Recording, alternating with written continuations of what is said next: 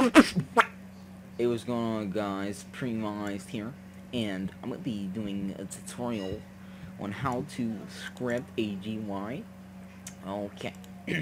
So what this is gonna be doing is increasing your speed as you click this button. Alright, so let's open up view, go to view, explore, properties. It's really it. I don't know why I have that. Output is just for me, you don't need it. But I'll use it just for look for errors. So right click starter GUI, insert object. I'm going to insert a screen GUI and then a button. Button, text button. Alrighty. Not gonna really customize it though. So let's put a local script in it. Okay. So in the local script, so let's make a variable called player. Yours can be whatever you want, but I'm just gonna shorten player like that. Player equals game.players.local player. Okay, so there's this function that we're gonna do. So we're gonna do script.parent.mouse button when click. So when mouse button when click, that is when you press. So we say a button's like right here. You press and then right whenever you let go, then the event's gonna happen.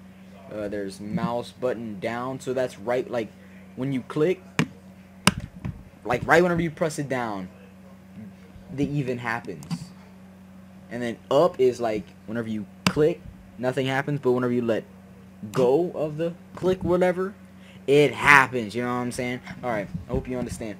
Okay, mouse but okay,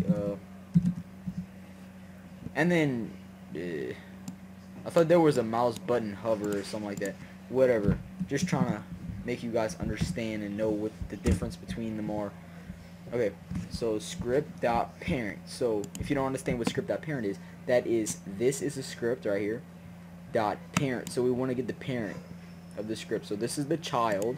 This is the parent. So script.parent.mouse button one click. So once we click, then colon connect. Alright, I'm back. Alright, so just press enter after this. Okay, so what we just did is made a function, okay? And then press enter, and then it should add this in with a colon. Oh my god, how do not a colon? Parentheses. I'm stupid. Okay, tab.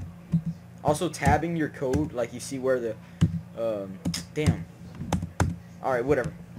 Okay, can't explain stuff very well because I'm stupid. So we made a function that whenever you click the button.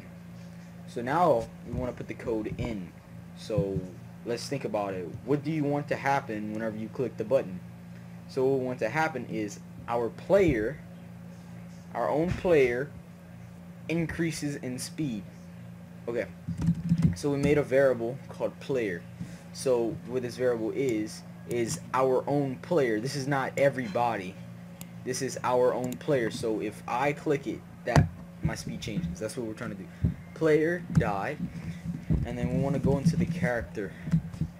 So inside the player, there's the character. So let me show you.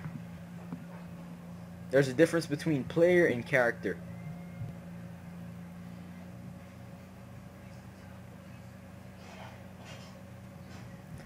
I'm so sorry guys if you guys don't understand what I'm talking about. I'm trying to explain it the best I can.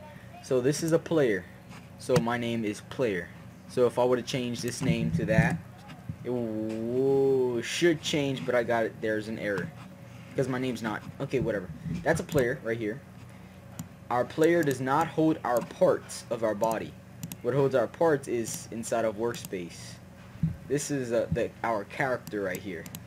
This holds all of this, the parts and shirts and all that stuff. So what we're trying to do is go inside our character, and then in humanoid there's a property called what we're looking for, WalkSpeed, right here. So normal speed is 16. So we want to change this to whatever you want. You could also change all these things. If you wanted to click the button, you can change the health or whatever. So player dot character, and then we want to go into the humanoid dot walk speed, and it is case sensitive. Walk speed equals 100. Just say that. So once we click the button, then our walk speed changes to 100. Alright. So let's just open up, go into our player, go into our humanoid, and just look at the walk speed. So click, changes to 100. There, look, we're walking fast. So yeah guys, yeah. And if we put this inside a script, a normal script, it would not work, because local player, this just does not work in a normal script. It only works in a local script. You know what I'm saying, man? Okay, now. Okay. Well, let's see what else we can do with this. So once we click, then we have the player dot walks okay, we have their walk speed. Let's see if we do a plus.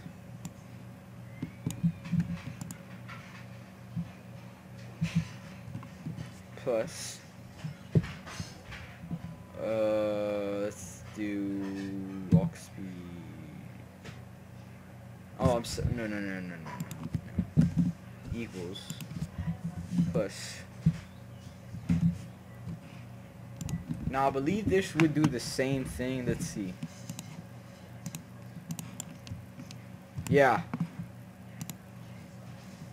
Wait. Oh, okay, yeah. This is what it did.